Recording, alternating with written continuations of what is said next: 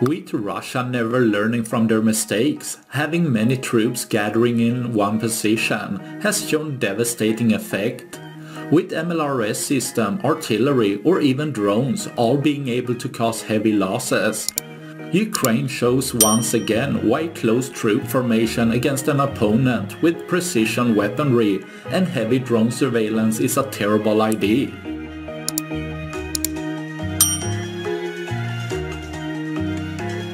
With Russia taking a very long time to learn this mistake, leaving a lot less for tomorrow.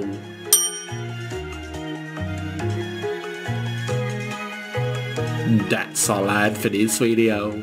Please like and subscribe for more. Thanks for watching. Bye.